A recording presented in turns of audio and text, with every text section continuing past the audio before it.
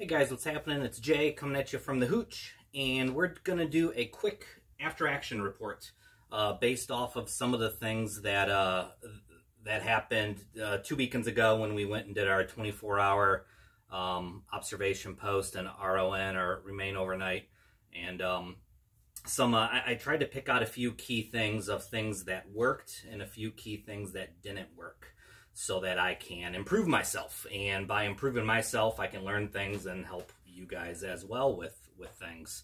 And this is a great exercise for you guys too, that anytime you finish up a field exercise, it's extremely important to do some sort of an after action report for yourself, even if it's just your own personal notes, things that happened, things that went well, things that didn't, things that you wish you had, problems that you might have had. Maybe it's with gear, maybe site selection, maybe weather, maybe just an overall sense of preparedness, whatever it may be. All right.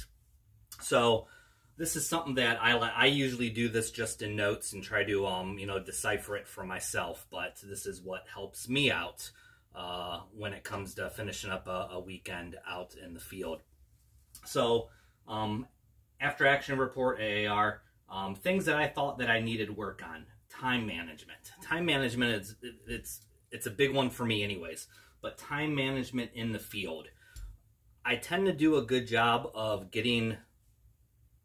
my pre-planning and getting started off okay, but then I have this habit of all of a sudden I get in a rush, and when I get in a rush, I start making little errors, little mistakes, whether it's movement that's too quick, or maybe jerky, or ending up taking the path of least resistance, things like that, all in the sake of time management. So that is definitely something that I need to do a better job on from my experience this 2 weekends ago.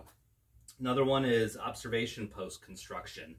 So I'm used to setting up for a remain overnight position where in making some sort of a hasty shelter, and I'm extremely comfortable in doing so, right? I mean, I'm happy with just rolling up inside a poncho and a poncho liner or whoopee, and just leaning up against a tree and having at it, or finding a shallow spot and crawling right in. I don't have any issues with that. I'm extremely comfortable with it. But when it comes to setting up an observation post, I am realizing now, this was my second time out doing this, I need to pay a lot more attention to certain sight lines. I need to pay more attention to camouflaging it. I think I have my base covered for it, but I really need to do a better job of using my natural surroundings to help it better blend in. And this is something that actually Tom, the Prepared Pathfinder, I'm sure you guys know him, and Russ, who's Viking Mitch on Instagram and YouTube, they both pointed out that for like OP construction, that's something that I am going to want to put in my kit as a pruning shears and a small folding saw, just to help with better camouflaging that observation post. Also, the other thing they recommended was chicken wire for helping shape and mold it. I think that there's some good videos out there on that. Viking Mitch has shared a few with me, and they're pretty top notch. So think of those two guys who been there, done that guys are offering those suggestions. I think that's probably wise to take advantage of that advice. So OP construction for me is a big one that I need to work on.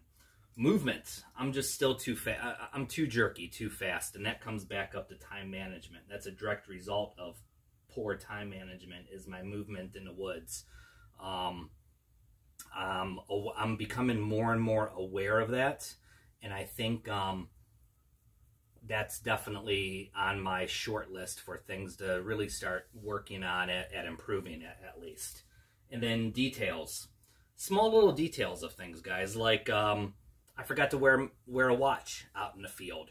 So when I was calling in, and then we had designated call-in times, I had to look at my phone, which is a super bad habit to get into, right? So some sort of a luminescent handed watch instead of a digital watch will help that a lot. So little details like that. Camouflage on my fingertips. I had fingerless gloves on, and you see the one video up there, like my camo really well blended in, right? But my fingertips stick out. Like everything else blends in, but I noticed my fingertips, and it just didn't think of it. So something like that, it's not necessarily something that I need to work on, but I had broken my tripod a few weeks ago, so I did not have a replacement by the time of this. So having a working tripod for setting up your monocular on when you're sitting in your observation post, that is huge. It really is.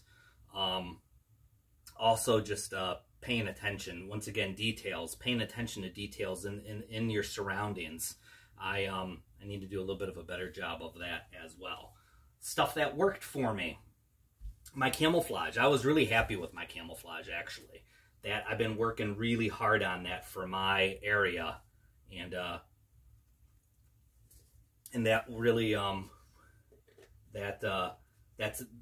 been pleased with that. That effort is paying off for me. Tracking. I'm doing better and better at identifying animal signs, human signs out in the woods, whether it be, you know, deer, coyote, raccoons, groundhogs, beaver. Being able to identify all of that while in the woods is really a big deal. Recently, not too long ago, there was a black bear sighting not too far away, and so that's another, you know, another thing to keep an eye out for and to look for. So tracking, I feel really good on tracking. I feel like I'm doing better and better with that. Comms, I've been working really hard at comms over the last year, and I feel like I'm getting to a point where making salute reports, status reports, things like that. I'm still using a cheat sheet for doing it, but just to help me with filling it in. But I'm feeling more and more confident in what I'm reporting and the detail of it and the accuracy of it, and being much more sure of myself with talking over the air. Sustainment. I feel really good with my background in the outdoors. I feel like sustainment wise, I'm really dialed in with the with exactly what I need. With I know what my bare minimums are. I know what my base kit is. I really that's something else. I mean, I've spent a lifetime in experience with that, so I feel good that I have that really really focused in on. So that I think that might be a weak spot for a lot of others, but I feel really good about myself in that.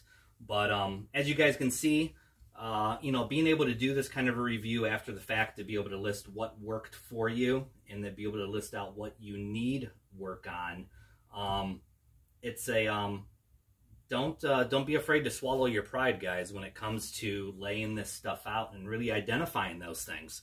I know I share a lot. I share a lot of videos and pictures of different outings, and that's part of what helps me.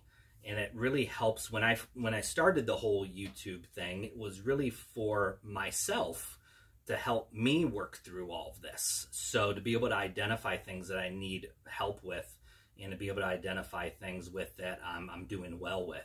So don't be afraid to put that stuff out there. If you have a core group of buddies, maybe some been there, done that guys, that you can, you know, ask them, hey, do you mind if I send you photos of, you know, my last weekend out, and let me know what you think. I have several trusted guys that I can do that with, and they're not afraid to give me their very honest opinion. And I don't take it personally. It is what it is. This is how you get better. This is how you improve. So anyways, that is my after action report, guys. I hope you guys learned something from it. I know I always do when I go out and do these field exercises. I always learn something from it and take notes on it, and I work on fixing the things that have gone wrong or things that need worked on. I work hard on those things for the next time to see where my progression is of improvement. So anyways, that's what I got, guys. Hopefully you enjoyed that, and you guys keep getting out there and be good. Talk to you soon. Later.